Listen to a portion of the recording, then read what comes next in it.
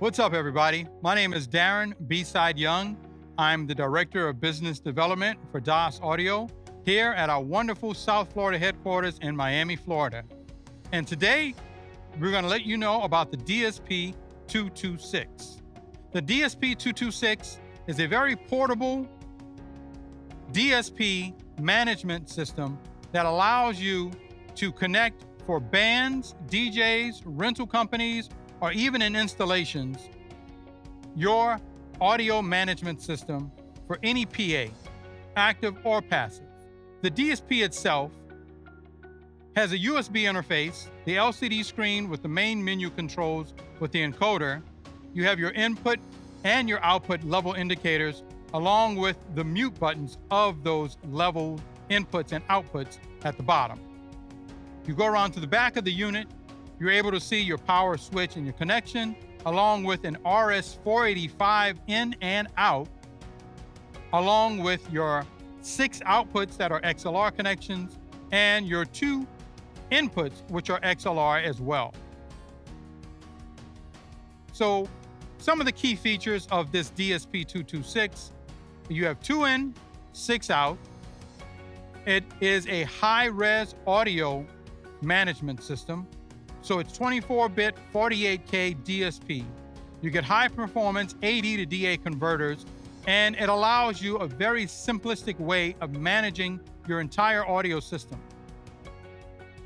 It is a dual voltage with low energy consumption, so it ranges from 90 all the way up to 240 volts. Taking it anywhere in the world is not a problem.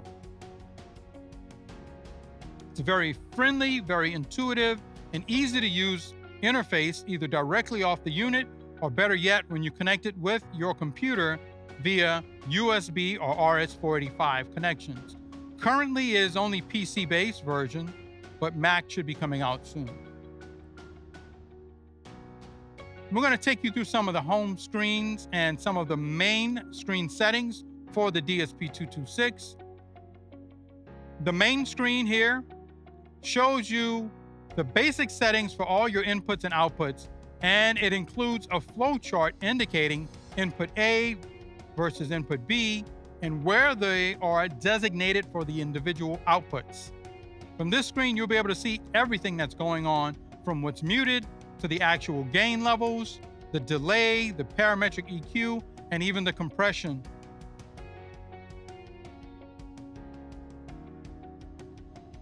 The gain screen allows you to see in a standard mix management system where you have faders with solo or mute buttons underneath.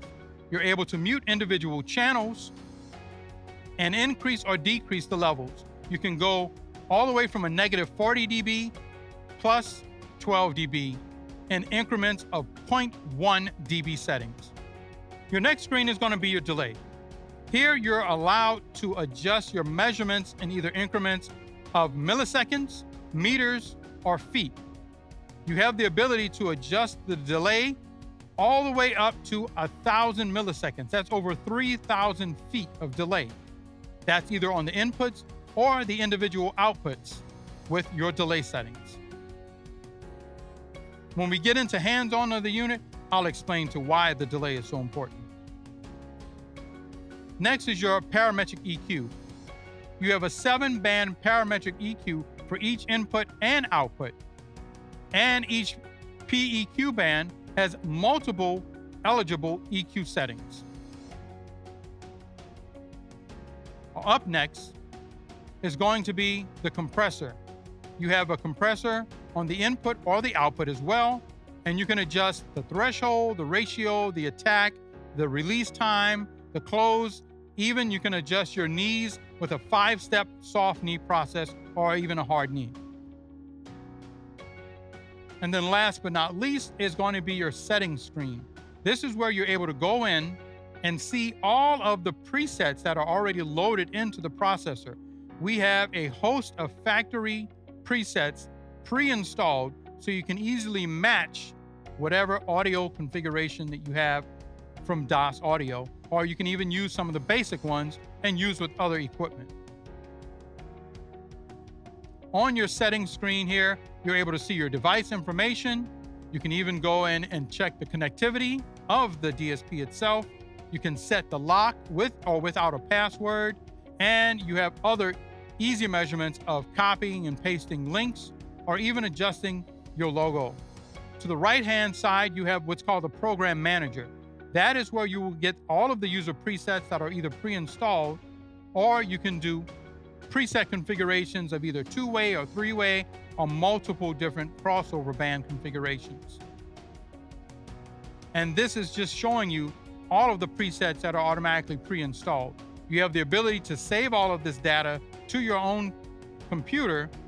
You can either override or erase or modify these settings and rename them on the fly on your device as well as your computer. And by device, I mean the processor itself. So why would you need a DSP, and where would you use a DSP? Well, just a simple example, you've got a bar or a lounge. You have a few different audio needs. Sometimes during the week, they've got bands or they've got DJs. Sometimes it's just a karaoke night, or perhaps you're just playing music directly from your computer. You want a well-distributed, managed, user-friendly system, and that's where the DSP comes in.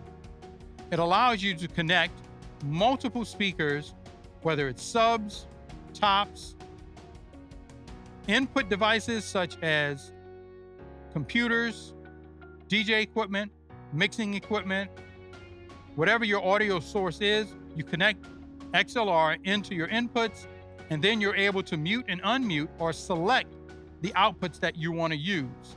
So in some cases, you may have a daytime setting or an evening setting, or you may have two different systems operating simultaneously or separately in the same environment. With the mute and unmute settings, you have the ability to go to those groups or channels of the outputs and select those individually or in groups. You can actually even connect multiple processors together and use them independently, individually at different times, not simultaneously. For a touring example, you have the ability to go in and do a left and right hang for a line array, for example, and then you have left and right for your subs if you wanted to do that in stereo, or you could even do a mono configuration.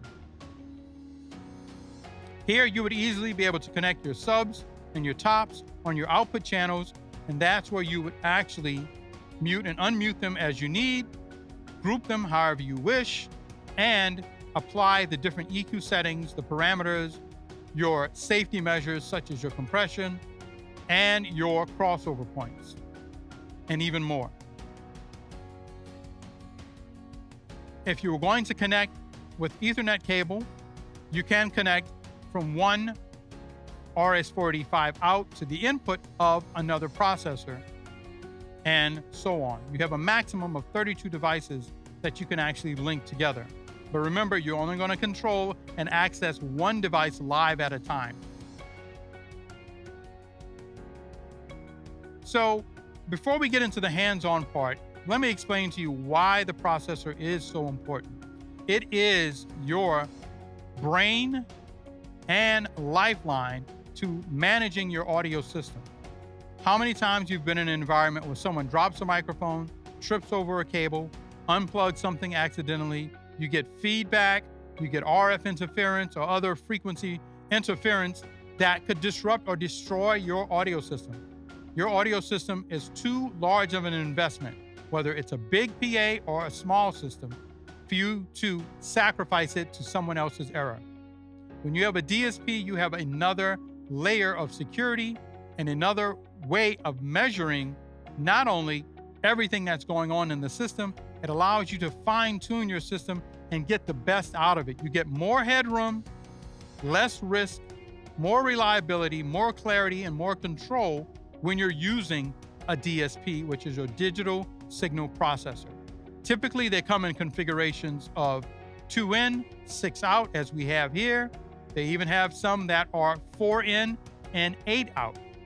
If you're looking for a high performance, high-end processor, make sure you check out the DSP 4080 or the DSP-260.